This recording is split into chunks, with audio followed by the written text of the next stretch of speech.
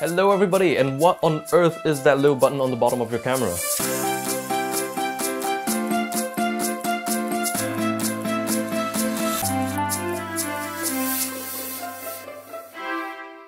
Hello everybody and welcome to Explained, and today I'm going to explain to you what this very button is. Now this button is called the Depth of Field Preview button, so you might ask, what is it for? Now you may probably have guessed that this button grants you some magical ability to preview your depth of field judging by the name of the button, but more than likely you've probably pressed that button yourself and realized that nothing at all has happened.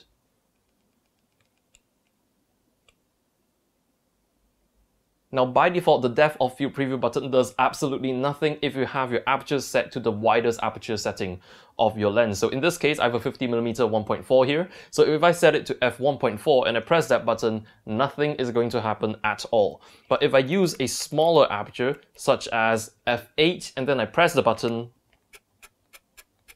you're going to hear a little brushing noise coming from your camera. And if you look through the viewfinder, you'll notice that the image actually gets darker. That's actually your aperture diaphragm closing down to that aperture that you've just set to. So basically, by pressing the Depth of Field Preview button, it closes down the aperture diaphragm of your lens to the aperture setting that you've dialed into your exposure settings. So the idea is that you get to look through the lens at that specific aperture. That's why the image darkens, and you get to preview the depth of field that you would get with that aperture. But why does it only stop down the lens when I press that button? Don't I already have it set to f8 or f11 or whatever? Now the way DSLRs work is that the aperture diaphragm of the lens is always wide open until during the actual exposure. That means the lens aperture only closes down when you actually take a picture. At any other time, the lens is wide open to give you the brightest possible preview image through the optical viewfinder. However, using the Depth of Field Preview button to preview the depth of field through the OVF of your DSLRs is actually a tiny bit counterintuitive,